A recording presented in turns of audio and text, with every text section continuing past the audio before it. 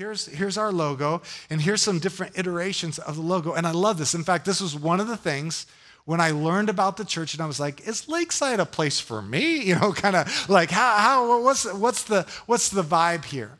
Just learning about the logo was one of the whispers where God's like, this is a place for you.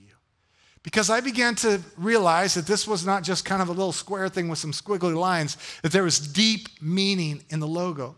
You see, we have different iterations of this logo. In fact, as you walk the halls of Lakeside Kids upstairs, or you see different lines, you'll see lines everywhere representing these lines from the logo, but these lines represent the different journeys all of us are on.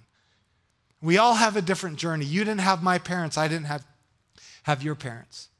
You didn't have a crisis in your 20s like I had a crisis in my 20s. You have your own story. You have your own journey. Actually, I don't know if you can see this, but I actually like this journey right here. Woo, right? Like I was going the other way and then woo, and just, I like this one.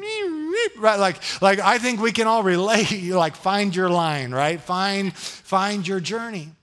But this is Lakeside. Not a bunch of boop, boop, boop, boop. None of that straight and narrow stuff, right? Like not the up and to the right. I've never had a problem. I've never had a crisis of faith. I've just served the Lord with gladness every day of my life. That is not us, because that's not life. But Jesus came to give us life. What I love is not just the journey lines, but this is our actual logo. These are iterations. This is our actual logo. And this logo is actually a topographical map of Beals Point down at the lake where hundreds and hundreds of baptisms have happened.